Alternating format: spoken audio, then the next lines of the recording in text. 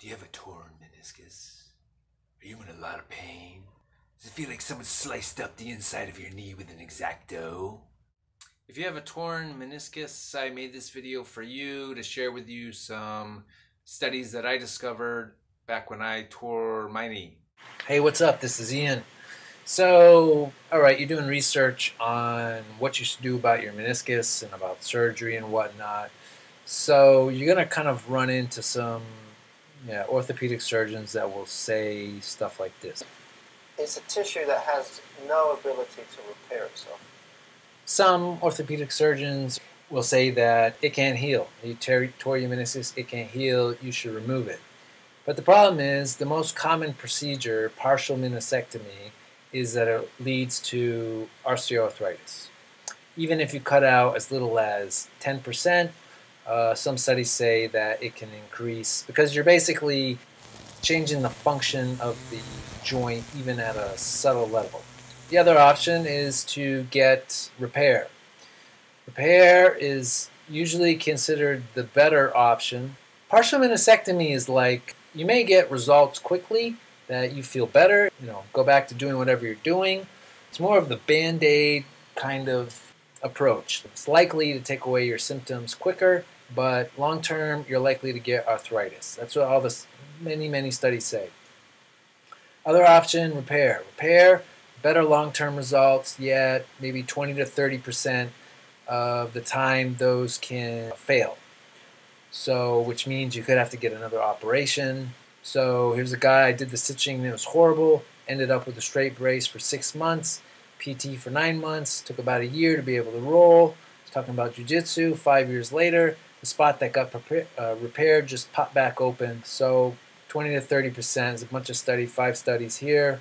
Another thing with the partial meniscectomy, there's a study here. Actually, I think there's more than one study that says really the outcome versus a sham surgery is not that different. All these studies I'll put a link to below. A really interesting study I think is this one, although this is an informal study, but it shows you what people are searching for. This is a picture of the searches related to in the bottom of Google. Knee pain 1-2 years after meniscus surgery, knee swelling months after meniscus surgery, long-term problems after meniscus surgery, can't bend knee after meniscus surgery. So these show up when you type in a keyword up here. I typed in the same keyword, but these can change according to the time, your location, and your history. Most data out there, it takes a long time before here it says here's a study that says it takes 17 years on average for findings to reach clinical practice. So basically you're getting old medicine most of the time. You basically are getting. The practices 50 to 100 years from now are going to be different than they are now. Before they just did partial they did a full meniscectomy. They took the whole meniscus out, and then they started realizing, oh, that's not working well. So then they started cutting less and less out. But here's the thing, like, it can heal. Here's an example. They looked at cartilage defects in knees over a period of 2 years, and let's see, 33% of the subjects had a worsening, and 37% of the subjects had an improvement. So that's contradictory to what this guy says, right? This guy's kind of like the Grim Reaper. And many orthopedic surgeons, they'll also talk about this red and white zone and say, well, if your tear's in the white zone, it can't heal. But actually, it's not that black and white. Because the white zone, here's a study here that basically says that cells from the red zones were able to cross over into the white zone.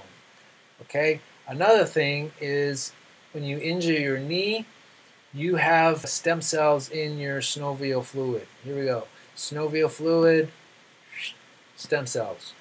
Okay? So there's things that you can do. Surgery is one thing that you can do, but it's the most risky thing you can do. If you want to learn more about how you can amplify your body's healing potential, I created a site called Meniscus, and it will help you do that. If you have any questions, you can let me know. I'm going to put links to all these studies below in the description where you can learn more.